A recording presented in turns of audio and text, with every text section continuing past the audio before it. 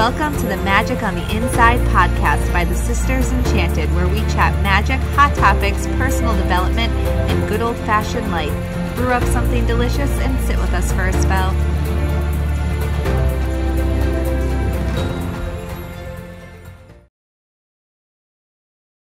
Hey, I'm Sarah of the Sisters Enchanted, where it's our mission to make magic mainstream, and I'm bringing you episode 1 of our tarot series here on our podcast. I'll be chatting with Anna over 12 episodes all about the tarot. The first one up is about the Fool, the Magician, and the High Priestess. Be sure to listen in and enjoy. Hey, Anna. Hi, Sarah. All right, so we're kicking off a brand new series of our podcast. A new season, I guess you'd call it.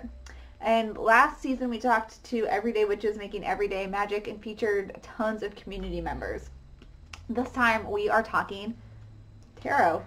All things tarot. Yay! Your body's too tarot-licious for me. Babe, not Beyonce. I was like, I'm kind of catching what you're throwing at me. So Not I'm all a little Beyonce. alarmed. A little alarmed.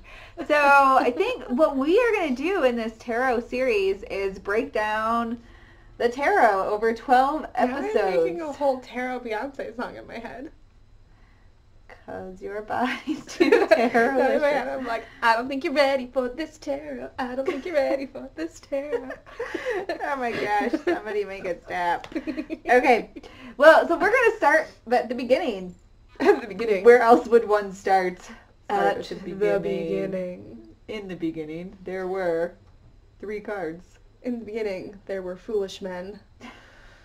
Not sure of where the road would take them, who they would bump into, what lessons they would meet, how they would grow. They learned that all the tools were within them, if only they listened to their higher selves. And dug deep into the deep pools of intuition. The end. Just kidding. All right. Well, on that that was note, really informative. Yeah. You're welcome. So we're talking the first 3 cards of the Major Arcana today. If you don't know anything about tarot and you're just tuning into this podcast, I would definitely recommend hitting up our YouTube channel. We have some videos and also our tarot throwdown class, which is super awesome and will tell you everything you need to know in 7 days. So now that I've plugged that sweetness, let's get started. We're going to talk today about the Fool, the Magician, and the High Priestess. So these are the first 3 cards of the Major Arcana. Okay, so the Fool. The Fool, the Magician, and the High Priestess, they really represent, you, right? Us, as an individual person. Your personhood and your story through the tarot. So the Fool, do you want to start with just chat a little about the Pool? The Pool boy. The Pool is so nice, and the Pool boy. Don't even get me started. No. Well, first and foremost, I would say that starting about the majors is that when you talk about tarot, major arcanas are major stories, major secrets, major influences, and then the rest of the cards are your minors, which are other things. So majors are the big energy around you, and the minors are what you can do in that energy. Huzzah. Huzzah! Okay. So first and foremost, we have the Fool, and the Fool is card number 0 of our 78 cards of tarot, and 0 being unnumbered, unlimited, untapped potential, infinite. And the Fool, which, typically depicts on a traditional deck a man or woman, a person's on the precipice of a cliff, about to jump off with their little spirit animal, usually nipping at their heels saying, wait, there's danger afoot, don't jump. But the Fool is like, hey man, you only live once, this is an opportunity, it's time to jump. And he only ever has a little bit of a parcel with him. Everything he needs is on his back, and he's ready to go and start a new adventure. So with this card, there's a little bit of naivety, a little bit of unsureness, total unpreparedness, but total trust and faith in the process. I was going to say, faith. Ultimately, faith. That one foot in front of the other. Put one foot in front of the other. It's going to take you where you need to go. You'll be walking across the floor. So So the Fool is the beginning of our tarot Journey. the journey through the Major Arcana. The Fool's journey. The Fool's journey. It's the beginning of the story, and the Fool for us is it can be new beginnings. It can be the call to sort of throw caution to the wind. The call that it's time to start something over. Yeah. Like you have, the majors go 0 to 22. Brain freeze. And once you get to that, you have no other choice but to start again. So this is a call to action that you've already done what you could do in that last cycle. And a life cycle could be anywhere between a week or 6 months or years, and it's a nod that it's time to reinvent the wheel. Yeah, for sure. So with the Fool, we kind of see ourselves, untapped potential, and we don't know anything else at that moment. If you just it can be scary. Yeah, if you just look at that Fool card, there's no, we don't have the story around it. And we don't know, we're just like, oh no, certain doom is upon us because that Fool is going to walk off the cliff. And some other decks, though, I'm looking at a deck here in my hand, and it's just a woman walking down a sidewalk, and it's a far less scary feeling. But there's still that idea of just one foot in front of the other and sort of see what comes up for you. So when we follow through our Fool's journey, and all the seasons are changing, so she has all these opportunities. And again, just a bag on her side. She has what she needs. She's got her headphones in. She's just like, I'm just moseying. I'm just a girl. This is going to be like the soundtrack of our lives. This is ridiculous. Okay, so the Fool, it's you. It's you, untapped potential. Your story's not written yet. And you have much to learn, young Padawan. Oh my gosh, much to learn, you do. Okay, so after the Fool... You did good there. I know. So after the Fool, we come to our next card. So this is card number 1 of the Major Arcana, and that's the Magician. So with the Fool, we see this naive sort of person, this childlike kind of spirit where you're just like, this seems amazing. I'm going to walk off this cliff and see what's on the other side. And then we start to see that, oh crap, life is on the other side. Yeah. I like to talk about the majors as the Fool going through aspects of their life. So I like to think that the Fool has jumped off the cliff, and the first thing that the Fool does is run into the Magician. So the Fool is not quite the Magician yet, because the Magician, if you look at a Magician card in tarot, the Magician has usually an item from each suit of the minor. So he's got a pentacle, a cup, a sword, and a wand, which means that he is the master of all elements, earth, air, fire, water, and that the Fool runs into him, and the Magician shows the Fool the potential he has if he continues on the path and learns the lessons, that you are infinitely capable of whatever you set your mind to, and that you're the master of your own potential. Mm-hmm. So the Magician is there saying, these are the tools, you can wield them all, you just have to have faith in yourself that you are the master of all things in your life. Yeah, and you have the tools. It's a matter of using them and learning to use them, right. Which is sort of where this day-to-day stuff comes in with the minor arcana later on, which we're going to talk about way far, a few more episodes from now. But, you have all these things, and how are you using them in your daily life? Mm-hmm. So we're the Fool, we're just placed here, and the Fool can mean the beginning of any new adventure too. Right. So it's literally birth into this new, bam, you're here, now what? But it's every time you went to a new school growing up, every time you get a new job now, every time you have a new relationship, you're constantly or every year that you get older, and something changes, And in each of those positions, we have these tools that the Magician lays before us, and it's up to us to decide how we're going to wield them and utilize them. So we have them already, and maybe they're in our backpacks. Yeah, we need to not ignore them. Right. So after the Magician, we run into our next card, which is the High Priestess. Yes. So the High Priestess, where the Very Magician, mysterious. Yeah, where the Magician shows us tangible things. It's you have this power, you have this power, you have this tool to help ignite this power.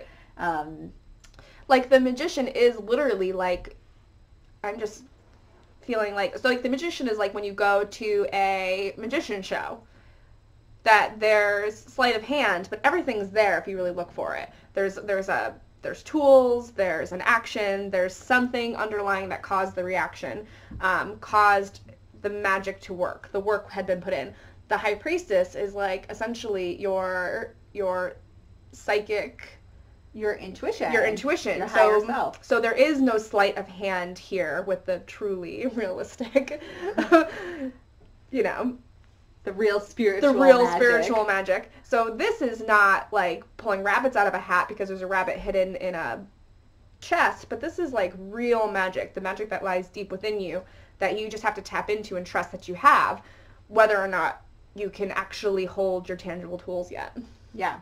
And we see kind of the idea of duality and balance often in this High Priestess card. And I think it's that meshing, like what you brought forth so far. So as you move through the Fool's journey, you always have everything that came before. And all those experiences are bringing you to the next point. Mm-hmm. So we don't leave behind, even though the High Priestess is our intuition, we're not leaving behind those tangible tools that we just discovered and we learned about. That logic comes with us. That external stuff, the things we can actually do today, comes with us into our High Priestess experience, into our intuitive experience, where we can then say, okay, this is the opportunity here. This is the stuff that I can do right now. And then it's listening to our higher selves to say, like, all right, this is what needs to happen, and this is the tool I'm going to reach for, and my higher, like I've tapped into my higher self, my highest knowing, to make that tangible decision, to make that next move based on what I've carried through. So they're always building on each other. Right. And the magician, like I said, has kind of things laid out before them, and the High Priestess challenges you to learn more, to dig deeper.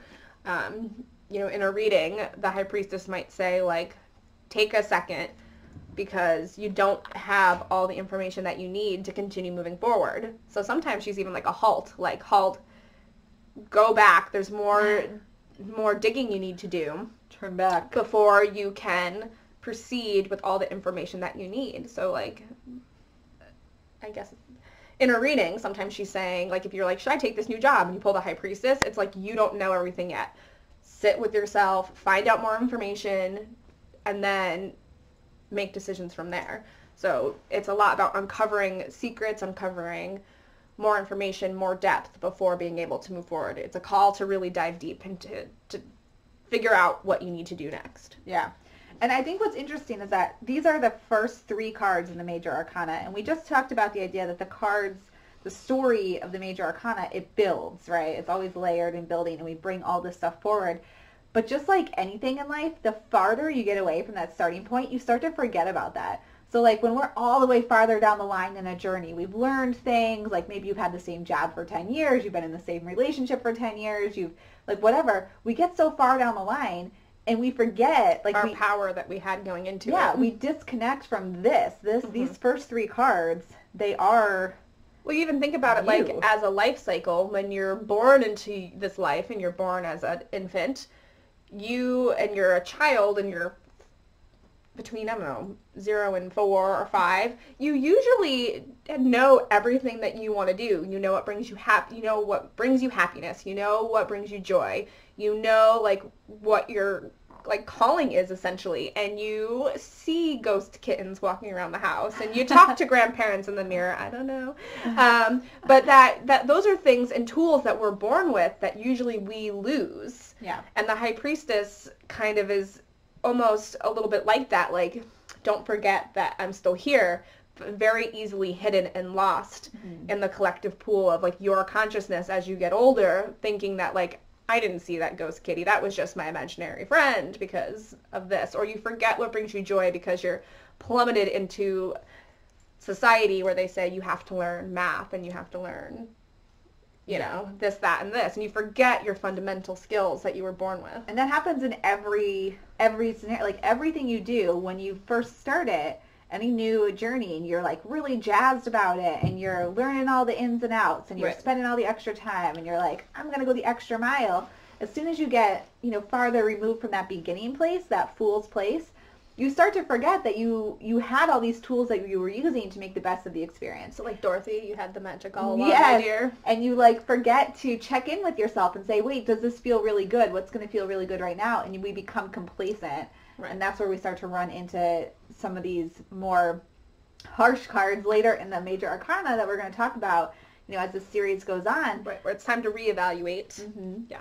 And coming back to this place of the beginning of the Major Arcana, the Fool's journey, the Fool, the beginning of the Fool's journey, our Magician and our High Priestess, and seeing that this is all the stuff that you brought These are all to our this foundations experience. that we have to get back to remembering. And that's why we keep having our cycles. That's why we end and start again, to help remind us along the way. So that one time, eventually, we'll get it right. Someday. Someday. Probably not. On a small scale or a big scale. Like you said, this can be like having a new baby, or it could be like just starting a new school, or Picking starting the your Mercury exact retrograde. right dessert at a restaurant. That's always hard. See, we don't ever pick the exact right dessert because we buy all of them. Yeah. I would rather go, No to be options for completely being honest, wrong. I would rather go out to a nice restaurant and order like all the desserts with like a glass of wine and a coffee. Yeah. Than go to actual eat a meal out, because I'm just all about the treats, which is kind of a problem. Yeah, I would much rather go to all the restaurants and order one of each like pasta dish. And one of each glass of wine on the menu. Not the case for me. We were trying to decide a Compare and restaurant the other contrast. day, and I was like, Kevin gave up like all these Italian restaurants, and I was like, all they have is pasta there. Like, where do they have the best cake? That's where we need to go. Our local wine bar now has a build your own pasta dish. Oh my gosh. Many different pasta like, choices, sauces, and toppings. You know where to find Anna. At the wine bar. We digress. So, Ain't no shame in a wine bar. so the Fool's Journey. So when we break down the Major Arcana like this in these sections too, I think it helps us to remember the cards. And when we're reading, if you pull like the Magician, when we are used to looking at them in groups, it's easier to remember and say like, oh, I have the Magician here, and although There's potential here. yeah, like possibly what untapped. comes around that, yeah. Like, what do I need to have in know my about arsenal? this? Yeah. And that takes your tarot readings to a whole other level when you're able, like if you just pull the Magician, right, and then you have like the Three of Swords and like whatever else you have, being able to look at that Magician and remember where it is in the journey, like what did you lose that made this come up, and what do you need to do next to move forward, really will. Well, if you think of it too, if you pull like, again, like you said, like 3 cards, and you pull one major, like the Magician, and then 2 minors, the major's like your key word. So even if like there are some hard things going around and you pull like the Magician, you're like, wow, I have some hard things going on, but what do I have right now with me that's going to get me through this? Because I have it. Just what is it? And where can I build from that? Yeah. That's good stuff. So these early cards, if you're constantly pulling one of these cards, like the Fool or the Magician or the High Priestess, remember that that's very foundational stuff. It's kind of the stuff you don't need to look beyond yourself for, you know. It's like, if you're particularly it's like action and intuition. If you're pulling cards and you're like, should I buy this house? Like, is this person the right person for me? And you pull the High Priestess. And you keep pulling these 3 cards. Like, this is the answer is here. You know, if you're trying to externalize the solution, but you keep pulling one of these 3 cards, I would say that that's a clear indicator to stop trying to externalize your answer. Right. Like, the answer is it's within you. It's your, Right. you know, there's no outside force that's going to help you with that. If you keep wanting to know if this new relationship's right for you and you keep pulling the High Priestess, she's telling you, like, you already know, like, homeboy, homegirl, like, you already Stop know. asking me. Like, if you're pulling your cards every day saying, is this person right for me? And you have to ask your cards every day and you still keep getting the High Priestess, it's probably telling you no. And the fact that you're always questioning it, that's probably a no. And she's reminding you, like, are you listening to yourself? Do you hear yourself? Yeah. You know? Or it could, or if you pull, like, a clarifying card or something, it might be just saying, like, take your time. Like, no rush. There's no rush. Yeah. Eventually the High Priestess is going to be like, listen, I told you. And then You didn't listen. Yeah. Maybe start throwing some other craziness at you. Like some 10 of Swords. You're like, Some you're 10 not of swords. listening. You're not listening. 3 of Swords. Get down. 10 of Swords. Cover your head. Call for backup. Tower. Tower. You don't hear me the first time? I shall tower you. I shall make you listen to me. Tower card. Your deck turns all of a sudden into a 78 deck card deck of towers. Just tower, tower, takes tower, form. tower, tower. Like a weird, like, stomping tin soldier. But it's all tarot Tower, cards. tower, tower. Like, sit down. I like the tower card. I have a Yeah. great relationship with that card. Well, that's for another episode. Well, I guess that's it. Do you have any last words? Any like thoughts on the Fool, the Magician, the High Priestess that we didn't touch upon? I don't know. I would say maybe just last but not least, because I kind of drew a line between the Fool and the Magician, like the Fool jumping off the cliff and running into the Magician, and the Magician's like, these are all the tools that you have, and I will show you how to be like the sorcerer, how to do all the things, and that you too are capable of all these things. And then you leave the Magician knowing that you have unlimited tap potential, and you walk into this High Priestess who's this shadowy, quiet figure who has all the knowledge in her lap, and you want all the knowledge, and she's going to sit there and tell you, but you have to earn it. So you leave the Magician feeling like full of confidence, like you've got it all, and then you walk into the High Priestess and she reminds you that you still have learning to do, and that nobody can hand you the key to unlocking your unlimited potential. Yeah. That you need to dive deep, you need to learn your own things and sit with yourself and get to know yourself so that you can actually utilize the tools that the Magician has shown you how to use. She is like really like a you know, what am I trying to say, like a checkpoint, I guess, because with the Magician we have that like power stance where he's like, you know, everything's connected. John Travolta in Saturday. Yeah, I like everything's connected. He's got one hand up, one finger down, you know, and he's like, you're as above, connected so to below. all, yeah, you're connected to all it is. We have the infinity symbol there, and you feel so like, you know, with this Fool who's like, oh look, I have all the things. This is gonna be amazing. And then the High Priestess is like, check yourself before you wreck yourself. Back up, yo. Yeah. It's not that easy. And it's being done with, you know, we have a divine feminine archetype there, so there is a mothering aspect to there, but she's like the mother that when a kid falls, she doesn't pick them up right away. She's like, get yourself up, like you got this, but you've got to figure out how to do it yourself. Yeah. And you have to learn to trust yourself so that you can be trusted with your tools, and that you can trust yourself with your tools. So yeah, she's definitely a checkpoint. And she has everything. It's like she's literally your intuitive pool, and she knows everything that's set out in front of you, but she's like, yeah, man, not telling you. Figure it out. True that. Yeah.